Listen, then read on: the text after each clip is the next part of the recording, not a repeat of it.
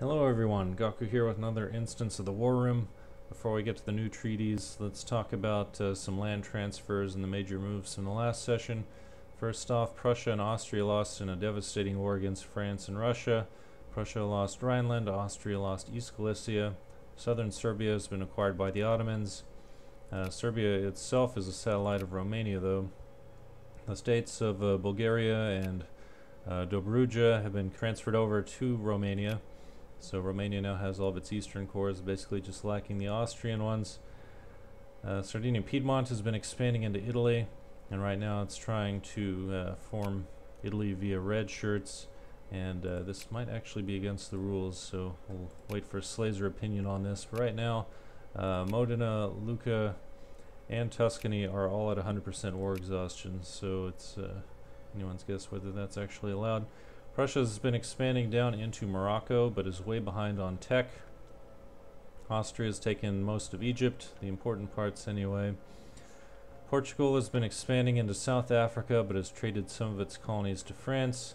Also traded a colony to Austria here. Persia obviously has been expanding in a major way.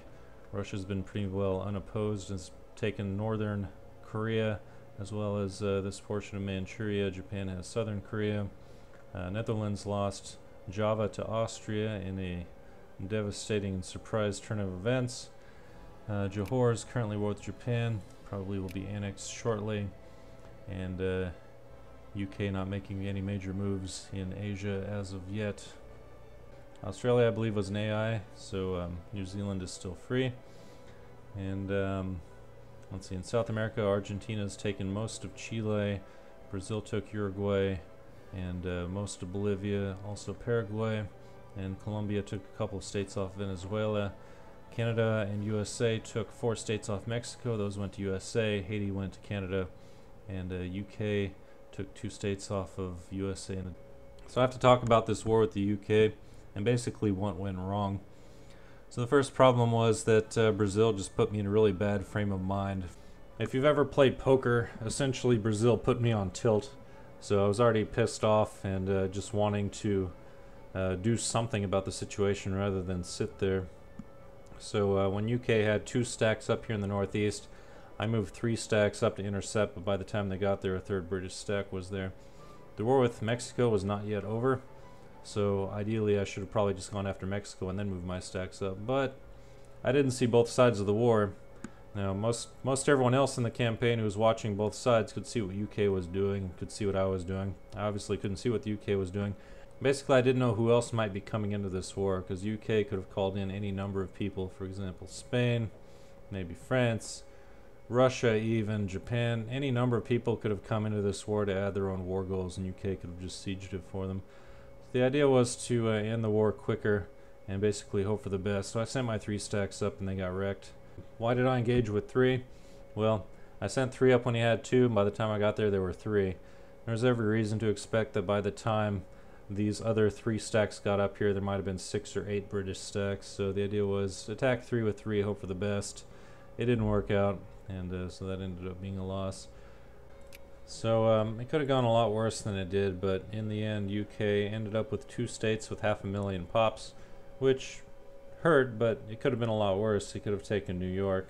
Also he got Canada in his sphere, but in the process of getting this 24 infamy for 2 states and a sphere member, what UK didn't do was protect South Africa against Portugal. He also didn't do anything in Asia that was worth mentioning, and he also didn't really do anything to help Japan of note. He also didn't do these sorts of traditional things you do as UK, which is, you know, expand into India, take Burma, Siam, that sort of thing. So UK is actually way behind for where he should be in the campaign right now. But that's how he wants to roleplay it, and I'm fine with that. We'll talk about the treaty that we signed here in a minute. First I'm going to go back to the old world because I think things make a bit more sense over here.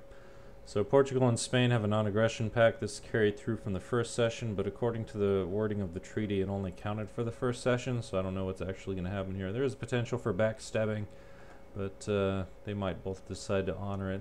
Basically, they have a NAP, but by the wording of the NAP, it's only for the first session. Here in Central Europe, Austria and Prussia have a defensive alliance and an offensive alliance. Prussia is probably going to be played by Chad, and as it stands right now, Prussia is way behind on tech. I don't think he's actually invested in any culture tech, which is kind of a bad thing to do. Austria is a bit of a powerhouse, and it remains to be seen whose side Vincenzo is going to come down on, but it's likely that with the current state of the world he might come up down on Austria's side, but really he's kind of staying neutral right now, just trying to form Italy. There is a major coalition that's formed in the east. Russia and Sweden have offensive and defensive alliances.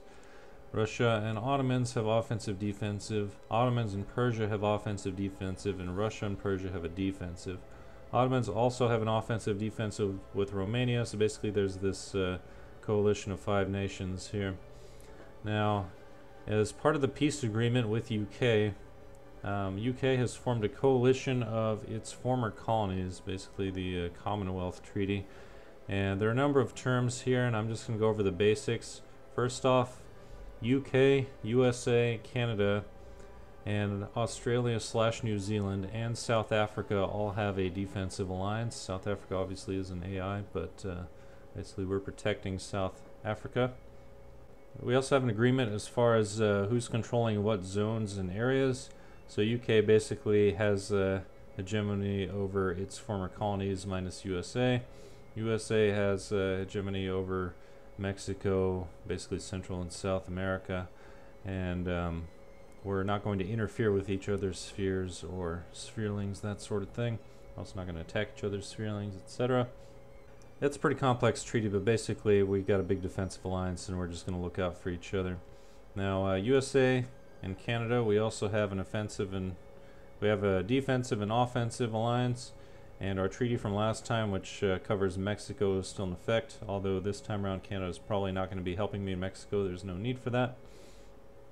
USA, Colombia, and Argentina have a defensive alliance. Colombia and Argentina also have an offensive. I'm going to be helping Colombia form Gran Colombia, and once that happens, Panama is going to be transferred to the USA. And Colombia should also get cores on USC at that point, so they should be able to get that area. Brazil and USA have a defensive alliance. This is specifically lower priority than all other defensive alliances and NAPs. As part of this treaty, Brazil has to justify and acquire a state and impose it against Mexico. Once that state is acquired at the end of the session, that's going to be transferred to USA. And yeah, so that's about it. So there's a lot of treaties, and there's also a rumored non-aggression pact, maybe a defensive alliance between UK and Russia, which would be kind of interesting.